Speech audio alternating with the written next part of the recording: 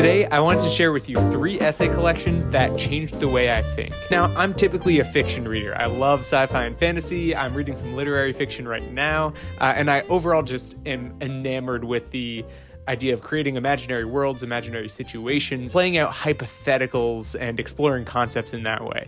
But every so often, I get the urge to read something that's based on someone's true experience, a life that someone's lived that's different than mine and their takeaways from it. Maybe it's just about a scenario or about one small aspect of their life that they've zoomed in on. Especially when those essays and ruminations and thoughts come from authors that I've read the fiction of, I think it's really cool to see the things that they're thinking about in their own life, and then maybe look for similar themes or exploration of similar concepts in their fiction. That's not always the best approach as a reader, but I do think it's cool to see overlap there. The 3 collections I've chosen today all touch on different things, and I think there's a good variety here, so hopefully you'll find something you like. The first one I want to talk about is Writers on Writing. This is an essay collection compiled from the New York Times that has about, I think, 46 different authors contributing to it. There's a variety of different essays, all from different authors with varying styles. And they're all talking about their writing process or how they write or how they come up with ideas or what their career has been like as a writer. It's all just ruminations on the theme of writing. This was originally assigned to me in high school as a summer reading book.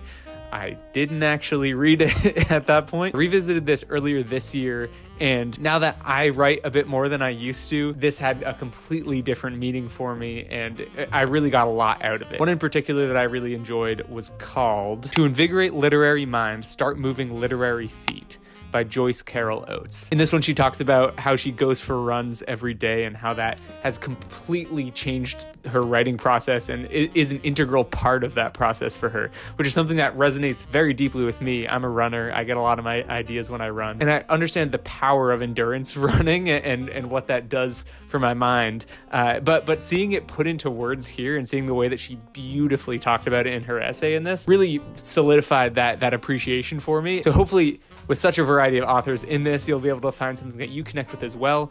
And regardless, it's just chock full of incredible writing advice. So this is one that I definitely recommend checking out if you're at all interested in writing yourself or just the way that authors think in general. This actually includes a few big names like Kurt Vonnegut, John Updike, Elie Wiesel, Susan Sontag, Louise Erdrich, Barbara Kingsolver. Those are just a few of the names that I recognize on this, but there are so many incredible authors that contributed. I've gotten a lot of tangible advice from this that I apply to my actual practice of writing in my everyday life. I know that I can revisit this book, find some of the advice that authors graciously provided in this, sort of find my rhythm again and apply some of this advice. So I definitely want to check this one out again and sort of remind myself of the great things that they talked about. While I didn't love every single essay in this collection, I still think that each of the essays were worth reading because in part it informed me of who I'm not as a writer. There were some that I read where I was like, this is so antithetical to my experience as a writer that it seems like it would be useless, but in reality it's more just informing my sense of self as an artist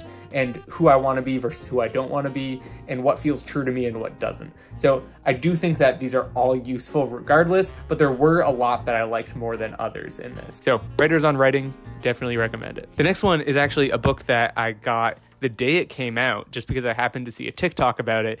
That is John Green's The Anthropocene Reviewed. Now, this one's gotten really popular and for good reason. I haven't read any of John Green's fiction. I just wasn't in the demographic it was marketed to. Having watched John and Hank Green's Vlogbrothers videos for many years, their crash course videos, all their educational content, and now as an adult seeing John Green create such like a high impact essay collection is really cool to me, and also just showed me how great he is when he puts pen to paper. So the concept of this is that he talks about very human things that he notices about life these days.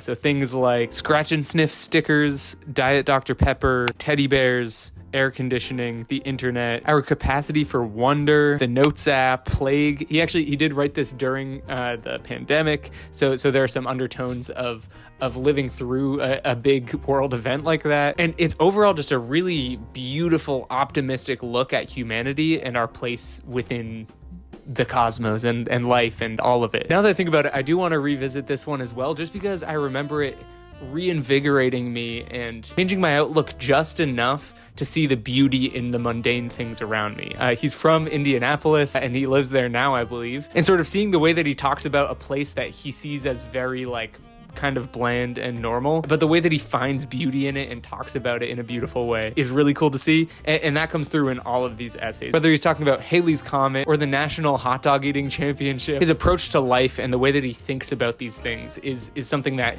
changed a mindset within me and allowed me to see things in a more beautiful way. And that, in my opinion, is invaluable and indispensable, especially in an essay collection. And last but not least, No Time to Spare by Ursula K. Le Guin. Now, I read this over the summer while I was at summer camp, which is a really interesting time to be reading. It's not like great for getting a lot of reading done, but I picked an essay collection because I knew I'd be able to pick it up and put it down frequently. These are the compiled blog posts of Ursula K. Le Guin while she was in her 80s. So in this, she has some meditations on getting older, reflections upon the life of her cat Pard, and there are a few essays that are almost from Pard's perspective, which is really cool. And the way that she talks about Pard, how Pard chose her rather than the other way around, how Pard feels about box elder beetles that get into their house. One of my favorites is Pard and the Time Machine, which is like absolutely beautifully written, and it's just about her cat playing with the kind of buzzing hard drive on her desk.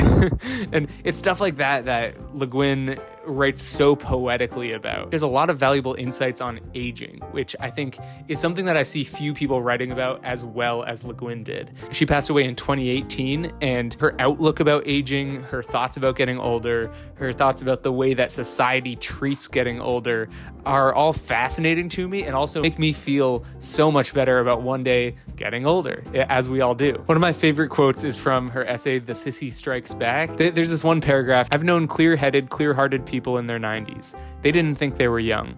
They knew with a patient, canny clarity how old they were. If I'm 90 and believe I'm 45, I'm headed for a very bad time trying to get out of the bathtub. If I'm 70 and think I'm 40, I'm fooling myself to the extent of almost certainly acting like an awful fool. Actually, I've never heard anybody over 70 say that you're only as old as you think you are. Younger people say it to themselves or to each other as encouragement. When they say it to somebody who actually is old, they don't realize how stupid it is and how cruel it may be. At least there isn't a poster of it. The shame that young people think that old people have about getting old, and turning it on its head and calling us out on that. She talks about how the key to being happy in your old age isn't thinking that you're young, it's about being happy in your old age, which to me is really like inspiring and refreshing to hear, because you know, that isn't often what we hear about getting old. So that, among many other things, makes this well worth reading. There were multiple times while I was reading this collection that I teared up, that I actually cried because her words moved me so much. Le Guin, if you followed the channel for a while, you know that Le Guin is my favorite author. At this point, she's surpassed all the others.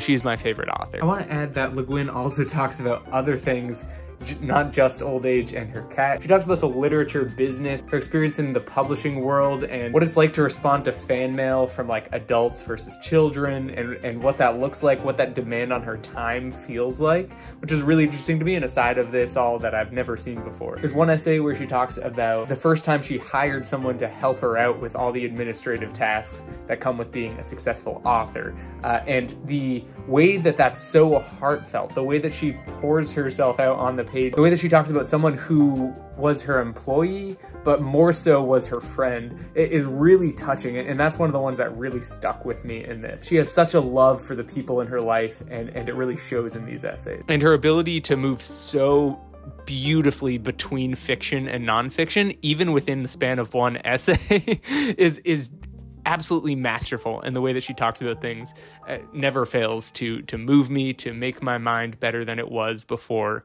I read it. So those are my 3 favorite essay collections that I've read so far. If you're not sure what to read next and you want to see my process for choosing my next book, check out this video here where I show you my whole process for choosing what book to read next. If you've made it this far in the video, I think you'd be a great fit to be a subscriber of this channel, and a huge thank you to my patrons for supporting what I do here. It's because of them and all of you watching that I'm able to do what I do and share my book recommendations with you. So if you're interested in being a patron, having your name up here, and other benefits as well, there's a link in the description to become a patron. Okay, that's all. See ya.